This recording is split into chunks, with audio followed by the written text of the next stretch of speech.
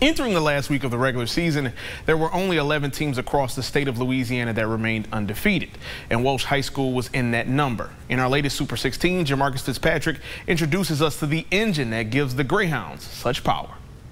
He's right up there with the best I've seen here. Welsh's Troy Pattum is a young man of few words, but his game speaks loud enough for him. I would describe myself as hardworking. Like, even though nobody noticed me, I work hard every day to try to get somebody to notice. Definitely a leader on the team.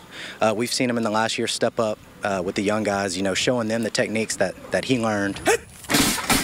To be a great pass rusher, you must have elite footwork and active hands. Pattum fits that mold because he also plays basketball, a sport that he once loved more than football.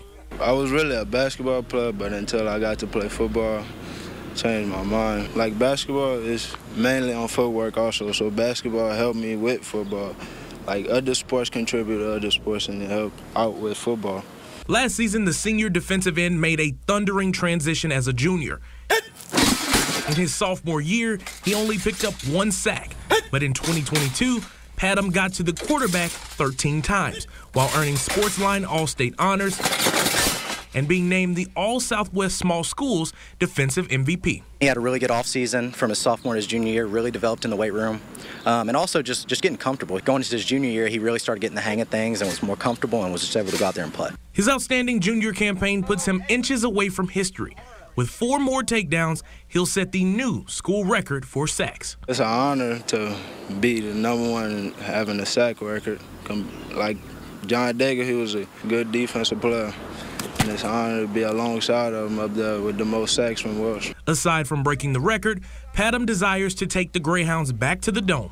But at the same time, he wants to leave an impact that speaks just as loud as his game. It's very hard coming from a small area like Welsh compared to big schools, 5A schools. It's really hard, but you just got to put in the work to get notice and stuff. When people speak on my name, I hope to see that they see a good person in me and how hard I worked every day to get where I'm at. In Welsh, Jamarcus Fitzpatrick, KATC Sports.